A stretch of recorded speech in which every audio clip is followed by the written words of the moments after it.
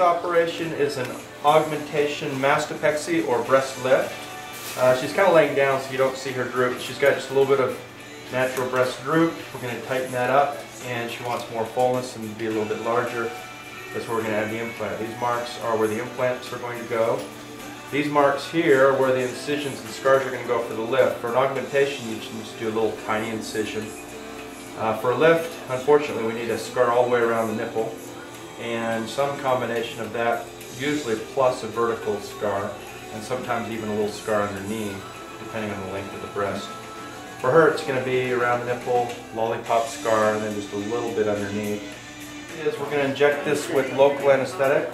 We're doing this with a deep sedation. She's asleep enough that she's not feeling any of this. She's just napping. But we've got to make it numb enough so we can do the operation and keep her comfortable. And the epinephrine in the mix is going to make it so it doesn't bleed. So first we're going to make all the incisions and take the top layer of skin off here.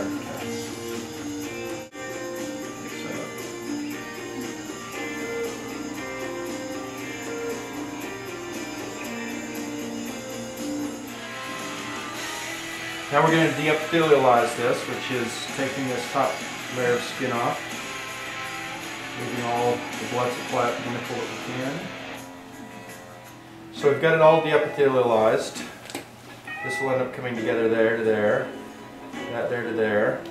It's really easy just to release it and close it, but then we'd be relying on the skin to hold the shape of the breast, which just doesn't do a very good job. It would just droop again. So we're going to take this tissue here and bring it way up into here to give us some durability. And how we're going to do that for her, everybody's a little different. But for her, we're going to make a little incision along the top of this, all the way along here, and make a little tunnel up there to put and secure all this tissue up. Because the last thing you want to do is get a beautiful result on the table that in a year just drops right back down, and you end up with the same amount of droop that you had to begin with. So we're going to release all this. We've got to keep a blood supply to this nipple, so it's going to come through here and here. We're going to end up releasing down here as well, so that this can all move up. And this will come down into a little tunnel that we're going to create right now, up in here, anchoring it up. So I've made this little pocket here. This is where the top of that implant is going to go, if you can see the marks there. And what we're going to do is we're going to augment with her own breast tissue. You can do this with a lift without an implant as well, but she happens to want to go a little bit bigger. We're going to take her breast tissue, and we're going to put it into this little pocket that we've created, which is going to anchor that nipple up and give us more fullness. And then we're going to just release here as much or as little as we need to, just to be able to get this to come up without tension. And it should do fabulously. And like I say, we can do this without an implant and get a really good result as well. And you'll notice it's not bleeding very much, and most of that's because of the epinephrine and the injection that we put in there, which makes it so we can do this, like I say, under local with sedation. So now we've just got this anchored. We've got some deep stitches up in here. We've got this kind of held up in there. It'll look a whole lot prettier when we get this up and closed. I just made a little incision down here. This is where we're going to put the implant in. We just made it basically in the breast tissue. Now we're going to get down beneath the muscle, which sits down here if we can find it. Just going to release a little bit of breast tissue. I'll keep my elbows out of the way here. Get right down to the muscle, which you can see right here. I'm going to lift it up and make a pocket for the implant underneath that muscle, which is right here. Now we start out just a little gentle sweeping of the tissue. There's a good little plane there that that implant wants to sit into. There's a muscle that inserts right here we're going to have to release, and a little bit right through here that we're going to have to release. Now I put this little light retractor in there, just to retract with the light so we can see. So we're going to create a little pocket and release this part of the muscle right through here.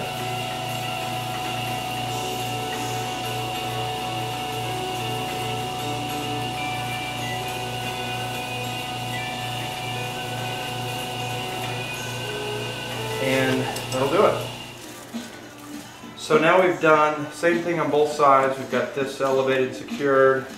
On this side we've created this pocket here and here, and we're just comparing both pockets to make sure that they're equal and the right dimension, size, shape. So we're going to put the implants in. We've got the pockets created, and just after we close, we're going to put some local anesthetic through there, which is going to give her a lot of pain relief. So first is putting the implant in. And she elected for saline implant. She's got enough breast tissue and coverage over here that that's a good option for her. For somebody who is really thin through there, doesn't have any breast tissue, may choose silicone implants, which would be a little bit softer and more natural feeling. So the advantage of a saline implant is we have a little bit of adjustability with it. It's a little bit less expensive. And although in this case she's got a long scar either way, but if it's just for an augmentation, the scar can be a little bit shorter with the saline implant. But a silicone implant undoubtedly feels a little bit better and is less likely to ripple, which again for her isn't a big issue. And she's going to go to 425, which what she has plus 425, she's going to end up roughly a full D cup. So now we've just released the skin here just a little bit, the skin here just a little bit. Blood supply to the nipple and all of this tissue is coming up through here, the nerves, sensation, even ability to breastfeed if she wanted to in the future should be intact. We released it just a little bit here so that we can get this to all close without tension to make a nice pretty scar and allow this to elevate without tension. So we're just going to temporarily close this one and then put an implant on the other side and temporarily close the other. And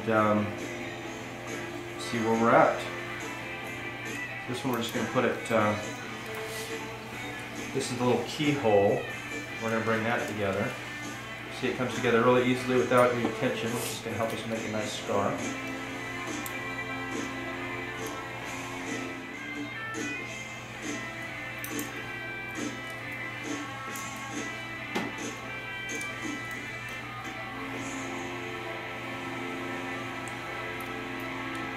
Down here.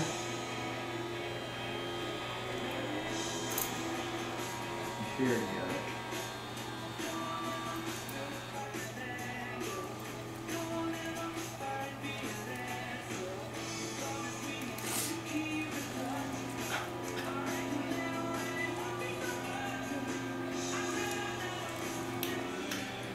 So we've got both implants in. We've got both sides temporarily closed, just the deep sutures in. We've still got to obviously finish the closure. Points of note, up here after a lift or lift with implants, my thought is to always overdo the fullness here, underdo the fullness here, because time and gravity things will settle. And when they do, a perfect result on the table can turn a little bit bottomed out looking. So from the oblique, you can see the top of this is really rounded and full, which is what we want. And a little bit flat here, because it all settles down, we get a little bit more here and a little bit less here. I'm not gonna freak out. So we're just finishing the last bit. We've lightened her sedation up. She's now talking. This is nothing. And they're filming her. lightening her up and getting her ready to go. She'll actually walk from here to the recovery room by herself. When we turn off the anesthesia, it goes away really quickly. Do you want to say something for the camera? How do you feel? I feel wonderful. That's good. I just want to see the end result. You will. I'll show you. It'll be just a second, okay? I've got about 20 more stitches and then we'll be all done. And I'll show you, okay? I love you, Dr. Yates. Okay, so this is all done. Incisions are all closed. We're just going to put some tapes on all of these, bind her up, and we'll be good to go.